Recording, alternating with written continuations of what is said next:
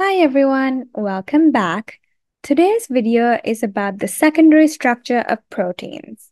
Before we get to the video, please make sure to subscribe to our channel as this helps us out a lot. Okay, let's get to the video. Proteins are complex macromolecules made up of amino acids. Their structure can be described at different levels. The different levels include the primary, secondary, tertiary, and quaternary structures. Let's consider the secondary structure. Secondary structures of proteins refer to local, repetitive folding patterns that occur within a segment of the polypeptide chain.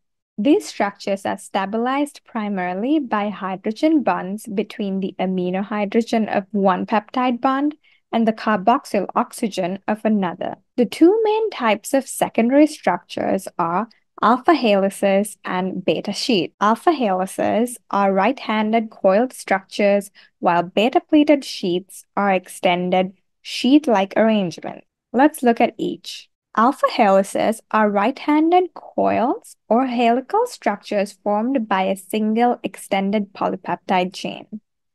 This helical structure is stabilized by hydrogen bonds between the carbonyl oxygen of one amino acid and the amino hydrogen of an amino acid located 4 amino acid residues down the chain.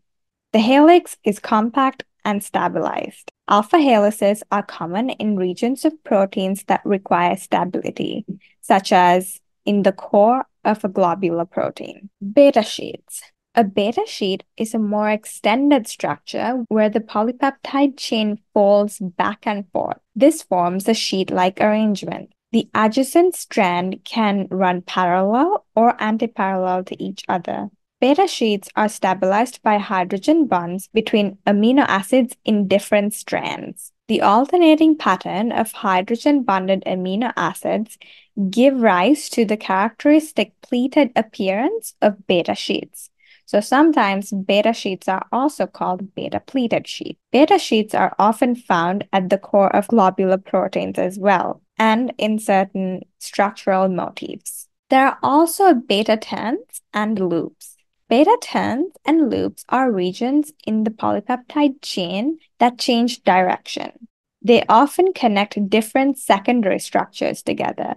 Beta turns have a tight loop structure and are stabilized by hydrogen bonds as well. And loops are more extended regions that connect secondary structures. Secondary structures contribute to the overall three-dimensional folding of proteins, which means that they contribute to tertiary structures. Therefore, they play a crucial role in determining the protein's function. The specific arrangement of alpha helices, beta sheets, and turns contribute to the stability, flexibility, and functionality of proteins. And that concludes this video. I hope this video was helpful for you. If it was, please make sure to like and subscribe to the channel. See you in the next video. Bye!